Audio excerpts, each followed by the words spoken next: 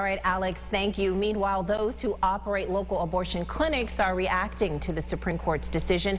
Erica Koss spoke to folks at Planned Parenthood of Central and Western New York about what it means for our region. We're told, Erica, they're already taking out-of-state calls following today's news. She joins us now live with more on this. Erica. Good afternoon. Well, CEO Michelle Casey says people will likely be making a trip here from as far as Texas to get appointments. She says Fridays are usually a slow day here at the clinic, but today their call center was booming. Michelle Casey with local Planned Parenthood says she's been anticipating this day for a while. Really just completely devastated, honestly. It's one thing to know it's coming, but having it be real and knowing that people who had abortions scheduled at 11 o'clock this morning in Ohio that are past 6 weeks aren't going to get one. Their facility has been trying to expand over the years to meet demand in the Rochester region, but no success. Most recently, the Henrietta Town Board voting down on a proposal to open a Jefferson Road location.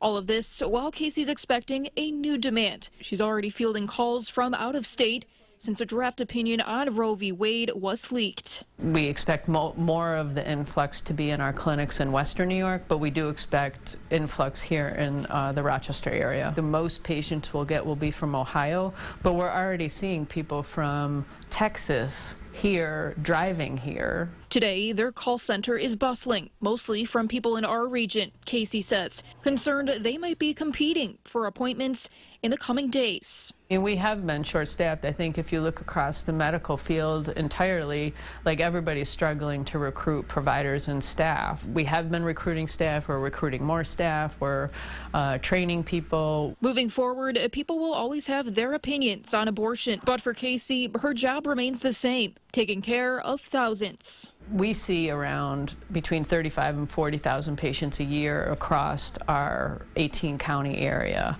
And that's for all of the types of visits. We see around 7,000 abortion patients a year in that figure. Now, Casey says not everyone has the privilege to travel here for an appointment due to transportation issues, maybe an abusive relationship, or they can't afford to leave work. For them, she says they'll have a few options. They can self-manage their own, which is not as safe or recommended, or they can carry out the term to full pregnancy. In Rochester, Erica Koss, News 8. Thank you, Erica. In anticipation of today's Supreme Court ruling, Governor Kathy Hochul recently signed a set of bills protecting abortion providers in New York State. She says they're working to codify abortion in the state's constitution.